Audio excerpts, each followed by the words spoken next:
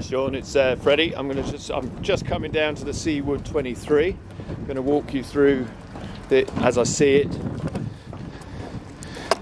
As you can see, she definitely needs a wash off when you're here. The covers aren't too bad. A little bit of winter worn.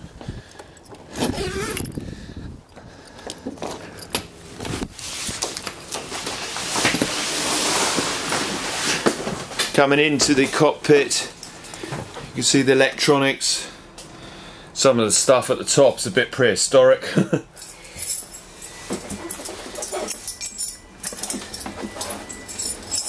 Opening the door, if I get the right key.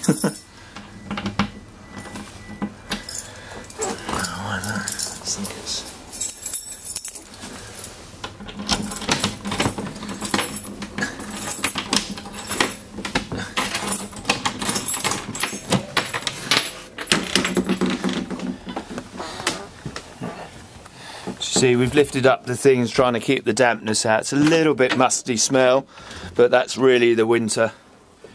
And you see the toilet's in clean and tidy. Little sink. Gas cooker. You may want to get that checked by a gas engineer just to double check. Make sure it's all okay. Coming up, the engine compartment. There's the engine. There you go. In pretty good clean and tidy. Not a lot of water in the bilge. I think you can see that going down. I'll leave it like that. Just got to find the battery switches for you. There's the batteries. Basically 1, 2. So that's switched on there.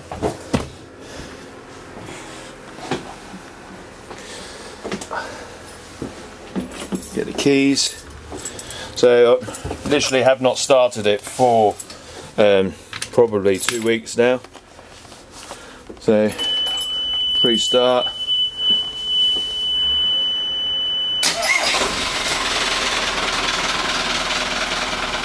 I know you must think that's a bit of a salesman's pitch there, but literally on the button, away you go. Put her into gear now. See that going in the gear okay.